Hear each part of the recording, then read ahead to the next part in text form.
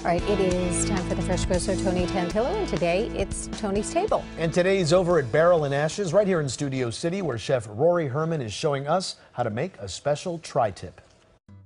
So we're going to make this steak. Describe what we're looking at right here. What is this? What you have is a tri-tip, Okay. Santa Maria tri-tip. All right, so let's go. let's talk a little bit about the marinade. We've put all of our ingredients in here together. So we have extra virgin olive oil, balsamic vinegar, white onion, peeled garlic, onion powder, garlic powder, cayenne, chopped thyme, and a little bit of red pepper flake. So take it all into the blender. This is the easy part. It all goes in together. We really want to get those incorporated well. In any container that you have for your home, you can use your Tupperware. I use a stainless steel here at the restaurant. We're going to put it in, and we're going to cover completely the steak with the marinade.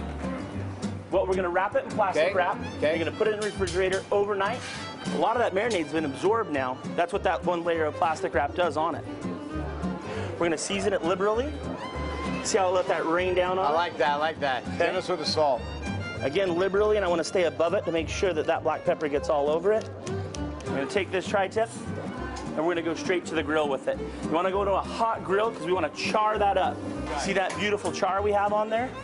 You want to serve this steak much more on the medium side. We're going to go ahead and range our steak in that dish. Just a little bit of pico de gallo. Sticking with that Southwest flair. Look at that. That right there is lunch. Okay, Rory, here I go. You're a magician. You're coming back. I'm coming back. That's it. If you want to get a copy of this recipe, just follow it.